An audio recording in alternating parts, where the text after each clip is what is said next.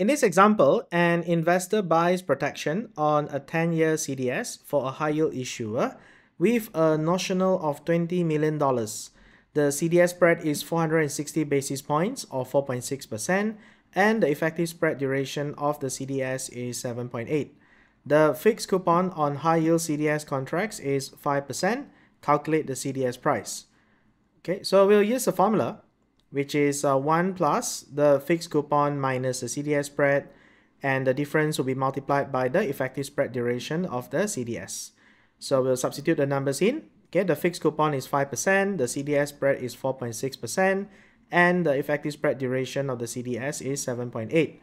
So we'll calculate the number. This will be 1.0312 per 1 unit notional. So be careful when you do the calculation. You'll take 1 plus bracket 5%, 0.05 minus 0.046, close bracket, times 7.8. Alright, so I'll get 1.0312, this is per 1 unit notional. And since the notional of the contract is $20 million, we multiply by 20 million, and we'll get $20,624,000. So that would be the CDS price per 1 unit notional, and also based on the notional given by the question. Now let's move on to the next part. Given the same contract, the same investor, calculate the gain or loss on the CDS contract if the CDS spread immediately increases to 490 basis points. So we'll observe that the spread increases by 30 basis points. So what we need to do now is we will recalculate the CDS price using the new CDS spread, which is 4.9%. So if I take 1 plus bracket, 0.05 minus 0.049, close bracket, times 7.8. All right, and then for the whole thing, we'll multiply by $20 million, and the CDS price would have dropped to $20,156,000. Now, when the CDS price drops, then it is a gain for the short position. Okay, when the price drops, it's a gain for the short position, and it's a loss for the long position.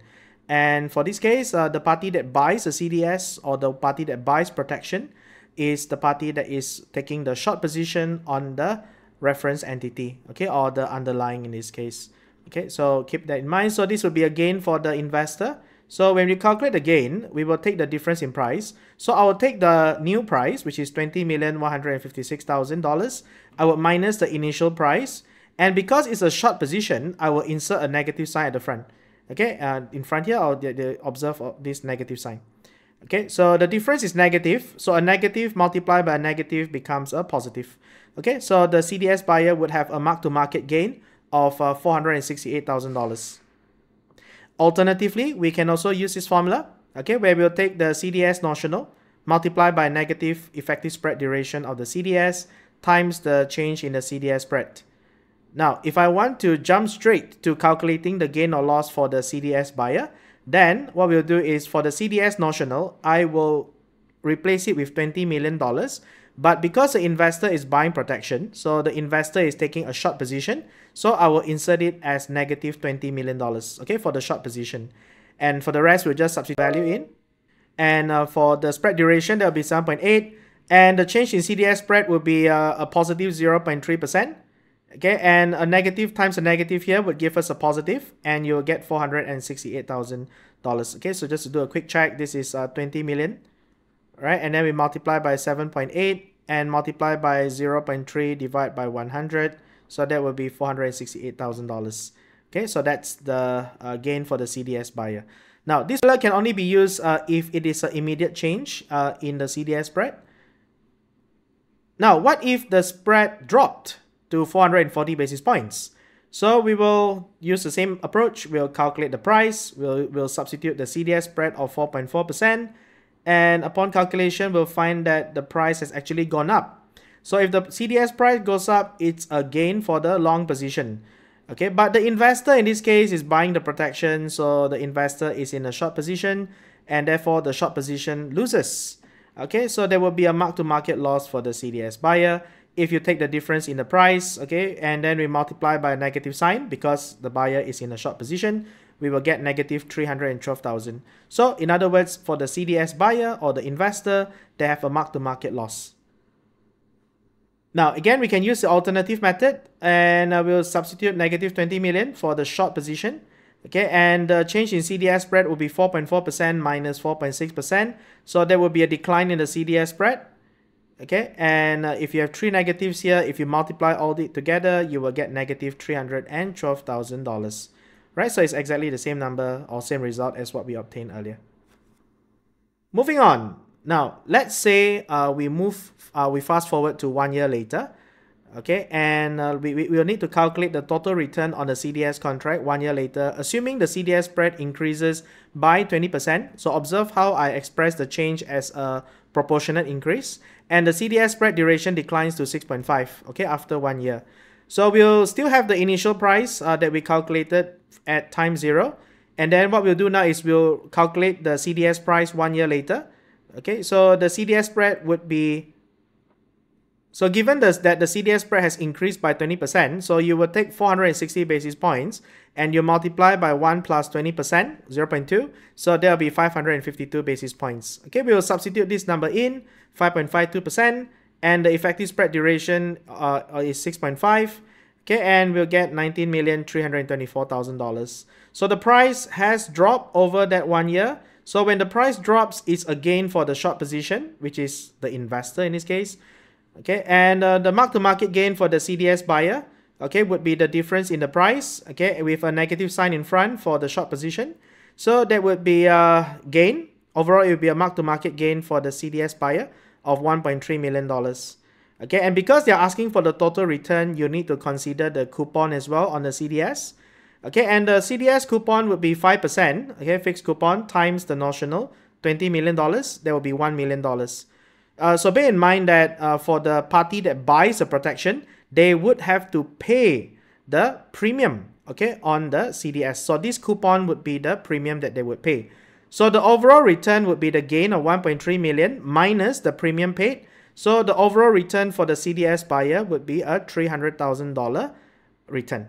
Okay, so that overall is positive $300,000. Now let's move on to what if it's a CDS seller. Okay, so of course, if you're doing it for a CDS seller, you could have just changed the sign or multiply a negative sign to the results that you obtain from the CDS buyer. You will still get the same outcome. But let's say if you do it from scratch, okay, assuming that we did not have the information that we did with the CDS buyer, okay, we did it from scratch. So let's say given the same initial CDS price, okay, we want to calculate the gain or loss on the CDS contract. Okay, if the CDS spread immediately increases to 490 basis points, and in this case now the investor is the party that sells protection. Okay, so they are the long position. Okay, they have a long position in the reference entity or the underlying. Now we have the values from earlier. So the CDS price initially will be 20.624 million, but when the CDS price CDS spread increases to 4.9%, the CDS price dropped to $20,156,000. So this is a loss for the long position. So what you do now is, because the investor is the protection seller, you will calculate the difference in price, but the sign that you use here is positive, not negative. Okay, we use a positive sign for the long position. So you will get negative $468,000. Okay, that will be a loss for the CDS seller. Okay, and of course, if you want to use this formula, be careful, because now the investor is the seller of protection, so they are in a long position. So the CDS notional has to be positive. All right, and you calculate the outcome as negative 468,000. That will be a loss for the CDS seller. Okay, now let's say if the spread declines to 440 basis points, then in the same way, we'll calculate the CDS price. It increases to $20,936,000.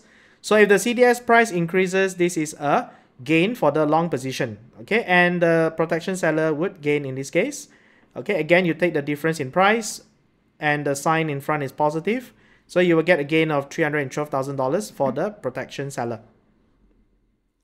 Okay, so it's basically the outcome is you just have to multiply a negative sign to what you obtain from the CDS buyer. That would be another way to do it.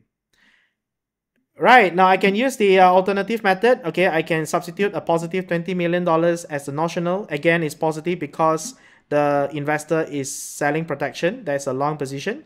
Okay, and then you will calculate you multiply all these three numbers. So you will get a positive outcome. So that's a gain of $312,000 for the CDS seller. So when the CDS spread declines, okay, is the CDS seller would gain. Now, let's fast forward to 1 year later. Okay, the investor is selling protection, okay, on the CDS. So 1 year later, the CDS spread increases by 20%, and the CDS spread duration declines to 6.5.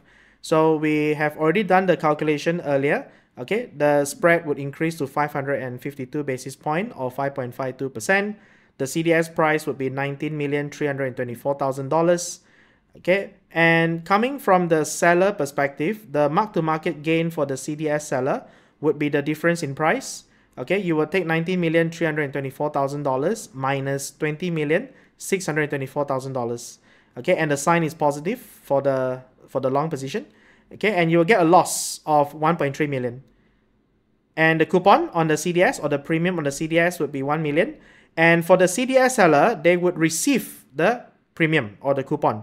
So when you calculate the total return for the CDS seller, you will take the mark-to-market loss of 1.3 million, but you would receive the coupon. So you plus 1 million. Okay, so the overall return here would be negative $300,000. Okay, so overall it's a loss for the CDS seller. So in terms of the exam, of course, what you could do is, if you find it very confusing to have to look at both sides, what you can do is you can anchor to one side. You can just know how to do the calculation from the CDS buyer perspective. Okay, so when it comes to CDS seller, you just have to multiply a negative sign to your outcome. So that would be a more systematic way, okay, or a more efficient way to do questions, okay, especially if there are so many things to remember for the exam.